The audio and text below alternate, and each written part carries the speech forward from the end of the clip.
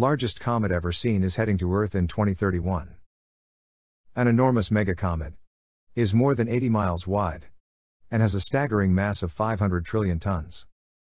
NASA's Hubble Space Telescope has revealed the comet, called C 2014 UN 271 Bernardinelli-Bernstein, was first discovered back in 2010, but its size has only been confirmed today. Its nucleus, the solid center of the comet, is about 50 times larger than the nucleus of most known comets, and is the largest that NASA has ever seen. While the comet is currently less than 2 billion miles away from the Sun and heading towards Earth, thankfully NASA reassures that it poses no threat to us.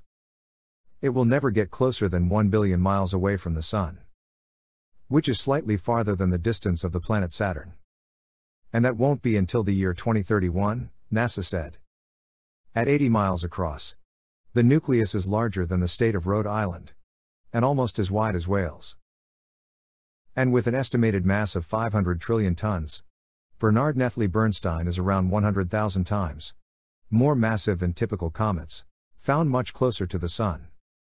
This comet is literally the tip of the iceberg for many thousands of comets that are too faint to see in the more distant parts of the solar system, said Professor David Jewett, co-author of the study. We've always suspected this comet had to be big, because it is so bright at such a large distance. Now we confirm it is. The enormous comet is currently barreling through space at 22,000 miles per hour, and is an amazing object, given how active it is when it's still so far from the Sun, according to Monto Hue, the lead author of the study. We guessed the comet might be pretty big, but we needed the best data to confirm this, he added.